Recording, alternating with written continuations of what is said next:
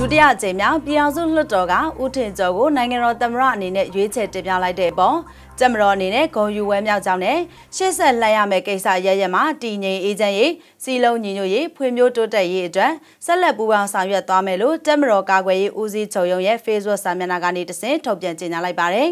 ။ဦးထင်ကျော်ကိုနိုင်ငံတော်သမ္မတဖြစ်ရွေးချယ်လိုက်တဲ့အပေါ်လက်ရှိနိုင်ငံတော်သမ္မတဦးသိန်းစိန်ကဂုဏ်ယူဝဲမြောက်ကြောင်းတဝင်လွှာပေးပို့ခဲ့ပြီးဖွဲ့စည်းပုံအခြေခံဥပဒေပါနိုင်ငံတော်အကြီးအကဲနဲ့နိုင်ငံတော်အုပ်ချုပ်ရေးအကြီးအကဲတာဝန်တွေကိုလွှဲပြောင်းပေးအပ်ဖို့စီစဉ်ထားရှိပြီးဖြစ်တယ်လို့လည်းဖော်ပြထားတာဖြစ်ပါတယ်